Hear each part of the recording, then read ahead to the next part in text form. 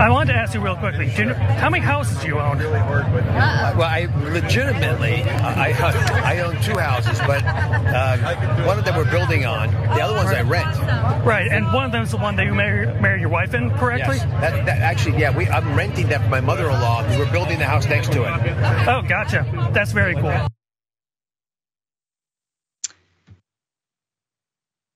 That was Mehmet Oz, the Trump-backed candidate for Pennsylvania's Senate seat. And he lied there.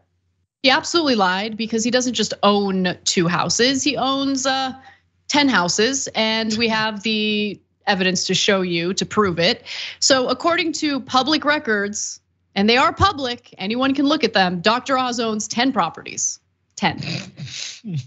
Then again, there's other people in his family who also own properties that he, it's wealth in the same household, right? So his wife, Lisa, owns a mansion in Maine with her family and a pool house next to Oz's in Oz's New Jersey mansion, which, I get it. Like if maybe you're in a tiff with your partner, you want to get away. What better way to do it than just escaping to your own mansion right next door? So that's what's going on there. So what was he saying about renting, right? He's like, because he made it seem like he was renting properties. He doesn't actually own them, but that's a lie.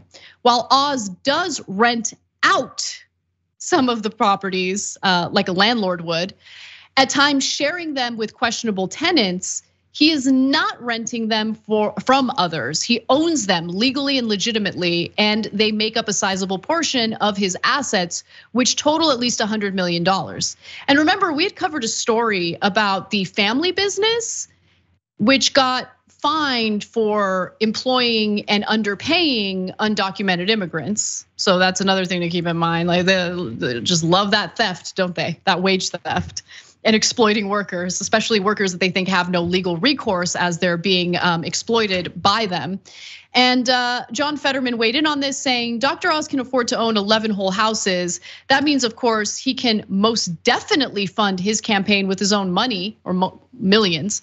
If you're new here on Twitter, I humbly ask, will you please make a contribution of any amount to our campaign today?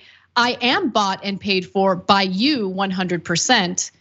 Again, he just gets it. He gets the messaging. And in fact, he has detailed a detailed campaign ad that focuses on Dr. Oz's houses. So let's take a look at that. Ladies and gentlemen, the man himself, Dr. Oz. How many houses do you own? Really work with? Well, I legitimately, I own 2 houses. Survey said!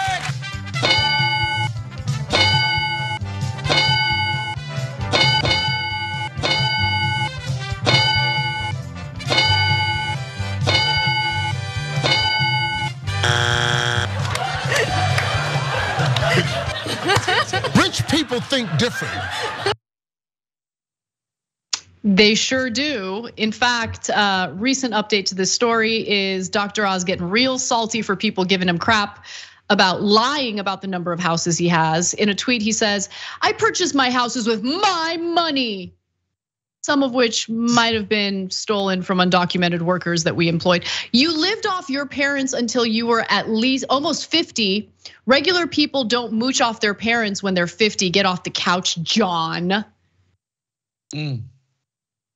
I don't know if that's gonna sit well with the multifamily home, like multifamily households that have to live in that kind of situation, considering how unbelievably expensive and astronomically priced housing is in this country. But who knows?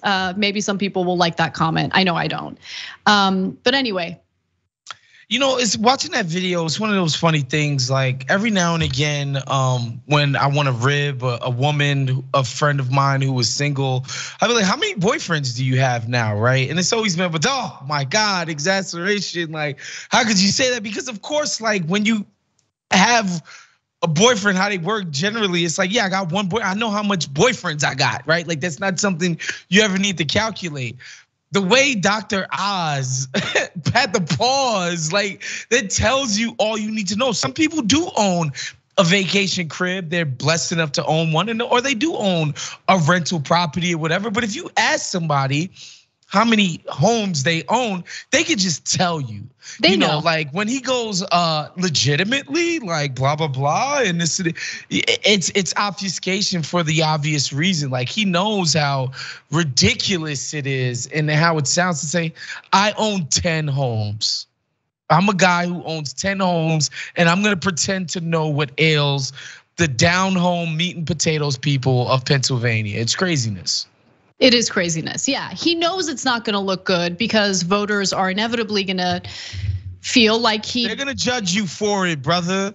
That they're not going to, but more importantly, it's not just, look, I think there's a difference between just hating on someone because they're rich, and then also like when it comes to politicians, you know that someone with that kind of wealth isn't going to comprehend the reality that you're living, right? And you want members of Congress, you want senators to be connected to you, not so wealthy that they're completely disconnected from your reality. And so that's why he felt the need to lie.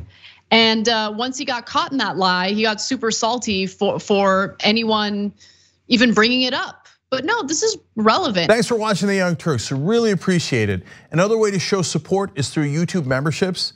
You'll get to interact with us more. There's live chat emojis, badges.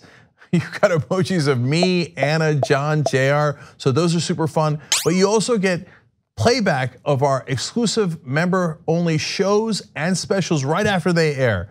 So all of that, all you gotta do is click that join button right underneath the video. Thank you.